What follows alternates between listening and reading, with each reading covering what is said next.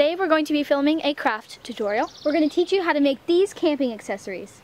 They are based on the American Girl brand accessories, but we made them ourselves and we're really excited to show you. Let's go! Here's what you will need. A hot glue gun and extra glue, some beads in various sizes and colors, elastic string, some ribbon, 2 big plastic bottle caps and 1 little metal one, a picture of a compass, and a picture of a map, which we printed off the internet, some extra scraps of scrapbook paper. We will use these supplies to make the canteen. Trace the bottle caps twice on the desired scrapbook paper. Cut the circles out. We decided to cut them down a bit so they would fit on the front of the bottle cap. Glue the paper on top of the bottle caps. Repeat. Next, glue the bottle caps together.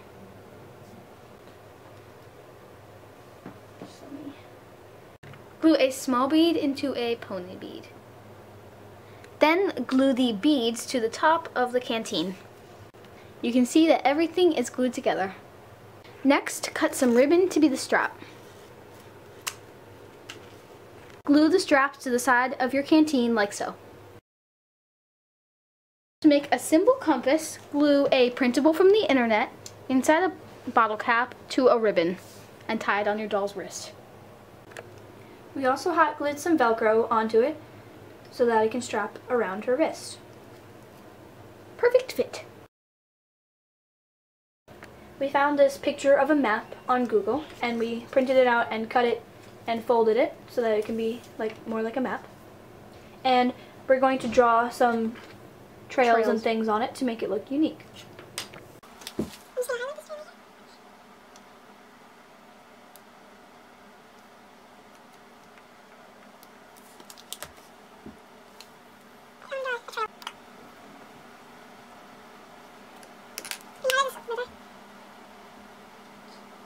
This is our finished map, which you can fold. Yay!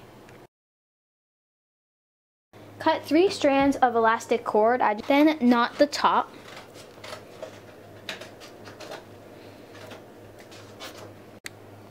Glue the knotted end of the bracelet to a bead like this.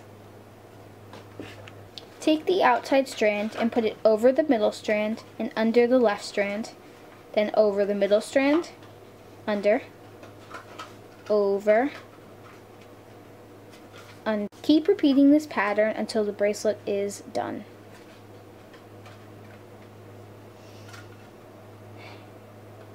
Braid the bracelet until you reach the desired length. Keep in mind that your bracelet will be stretchy, so it doesn't have to fit perfectly around their wrist. Knot the other end. Next, glue the end into the same bead from the beginning.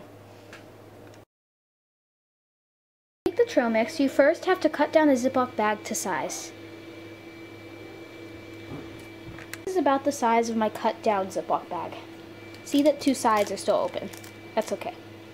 Tape the edges of the bag shut using Scotch tape. Cut a piece of decorative paper to fit your bag.